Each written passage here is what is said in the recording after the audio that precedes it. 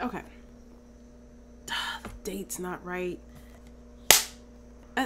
Shoot. It was day when I did this.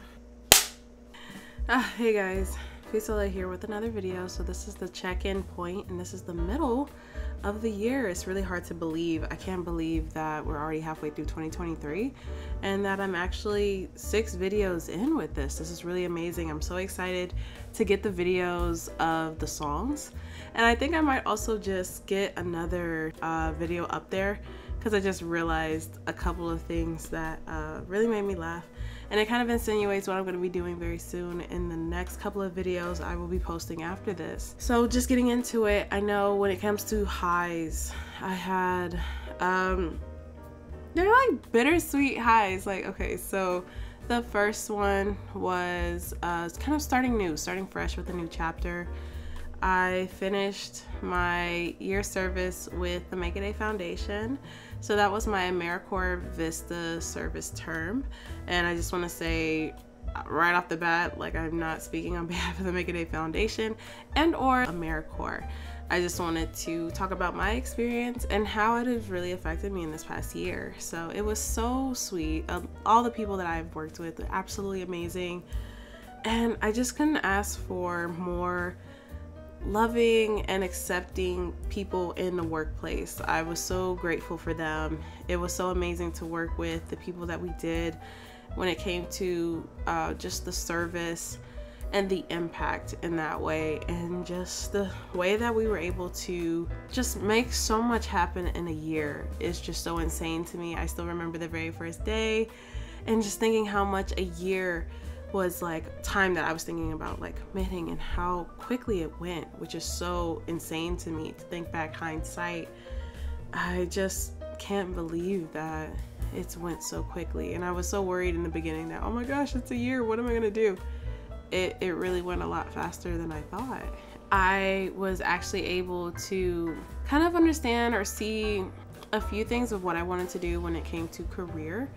And that was something very interesting to me, because thinking about all of the opportunities to be able to make a difference and also give back and work in the nonprofit field, it kind of enlightened me to see exactly where I want to be in that part. And so that's kind of where I take that with my next part of the journey, which is kind of very enlightening. I'm so excited. I can't believe it. A year ago, this time, I was doing a job I really didn't enjoy, and I took a leap of faith, and ever since I've been so thankful and happy to change that. You know, I feel like I've gotten back many years of my life and mentally just feel a lot more grounded in that way when it comes to just doing things that serve me and make me feel, you know, happy about what I'm doing and the impact that I am providing with that service to whoever it is that needs it. And that's truly been a great message for me personally. So, you know, anyone that wants to, you know, learn more about AmeriCorps, I highly recommend it. It's a really cool program.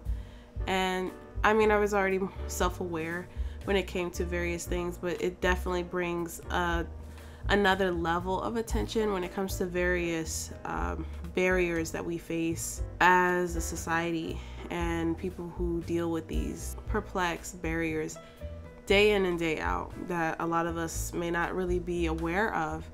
And I'm still trying to meditate and figure out how I want to contribute to that, or how do I want to best provide a service to help those people who are affected by that. And so that's kind of where I'm using my time now to kind of sit and think things through. Yeah, that whole experience is just phenomenal, and I love them so much. I'm going to be supporting them, of course, always. You can check them out. They're great. They're just great people all around.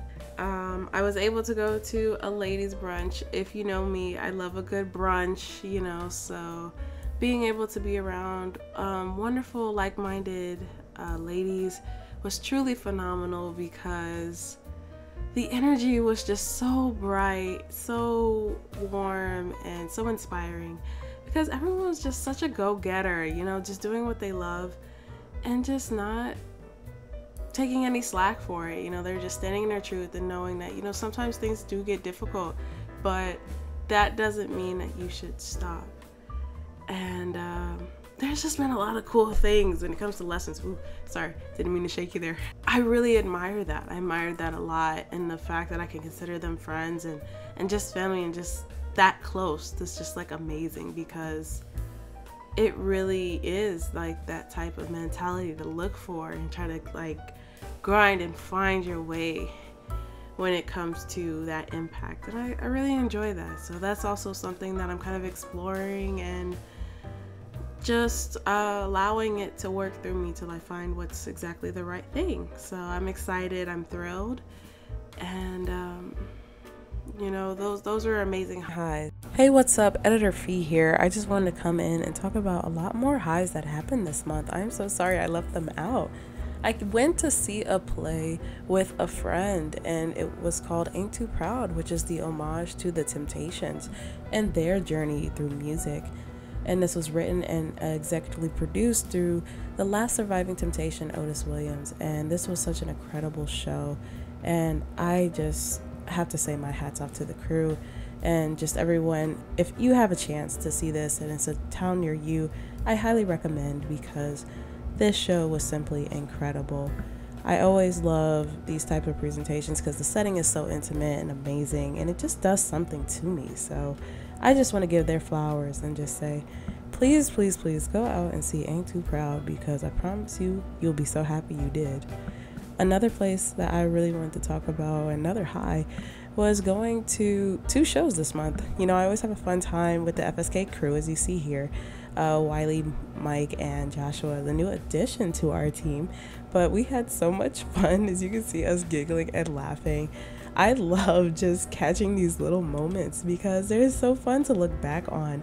And you kind of peep there too at Anime, Ohio, the amazing times of just being able to explore, have new setups, have many funny stories, eating spicy food, and just, you know, just doing all the funny things together and just being able to remember them. So also, this was a shout out to my girl Akimi.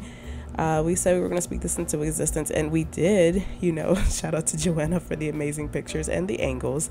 You know, she is here in Korea now, but you know, us being friends and girlies, you know, you can't get rid of us too quickly. And I know she won't forget us, but you know, I just had to make sure. So this is for her. Now back to our scheduled programming.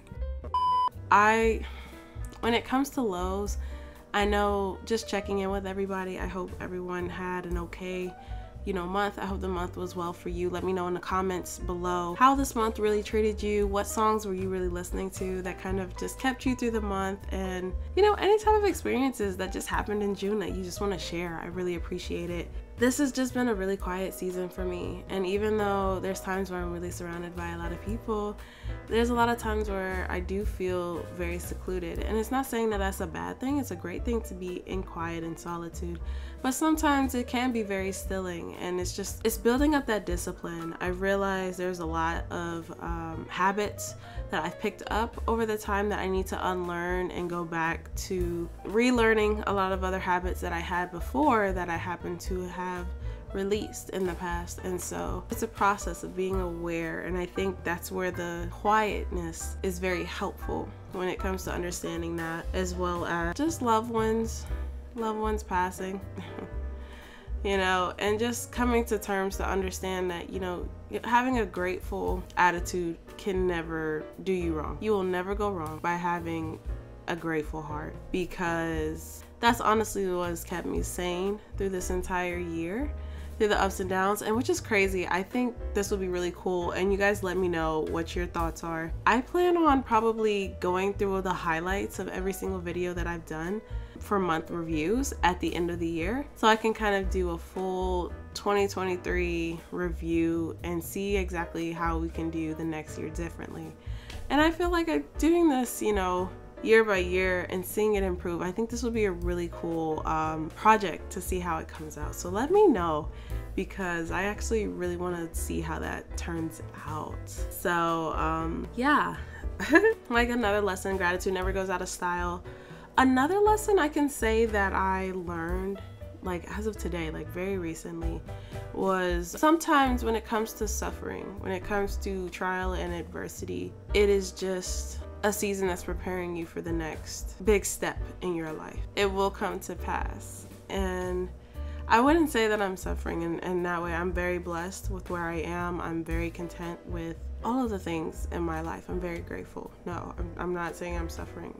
However, when it comes to certain things that you don't expect and things are not going your way, sometimes you can consider that to be suffering, or you just, you know, it's a different point of view. Changing that perspective and just going at it with a more gratitude point of view, it definitely can be the make or break when it comes to finding that breakthrough, finding that miracle.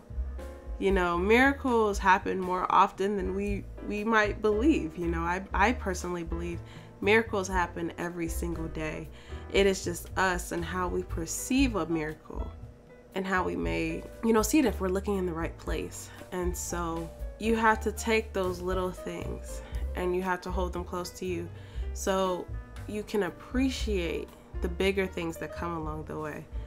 And I think that is a beautiful discovery to have. And so going forth with the second part of the year, I definitely feel a lot better when it comes to just getting prepared. Whatever it is that is set for me, it is set for me, it's meant for me, it'll never pass me. I feel a lot more sound in that I'm doing okay. And I don't know why I felt otherwise. You know, we can be our worst critics, and I can say that sometimes I'm just not the nicest to myself, and that's fair, but I'm doing okay.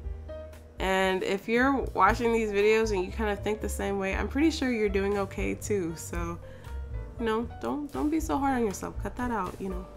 I think that is the majority of this month.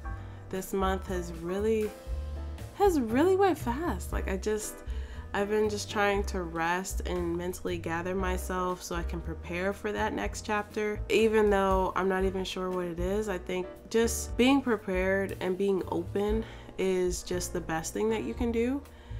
And I'm okay with that, you know. I trust that, you know, whatever God has for me is going to be perfectly fine and even better than I imagined. And so, like they say, not by my strength, not by my might, you know, I'm in good hands. So I hope you guys enjoyed this video. I hope this was at least helpful. I will put all of my songs and everything in the description as usual. I hope you guys enjoyed this video. If you did, give it a thumbs up. Let me know in the comments exactly what you look forward to for the second half of the year. Did it kind of have you feeling like that guy? Yeah, they had us the first half, I'm not gonna lie. That's how I feel. But if I'm not the only one, please let me know, because you know our second half is going to be a lot better because I'm working on various things that we can do so we can continue to up our game, okay? Because I got you and we in this together. So once you know me, and I'm here and I'm rooting you on. So I hope you have a wonderful day. I hope you have a wonderful next month. I will see you in July. You guys take care. Peace out. Bye.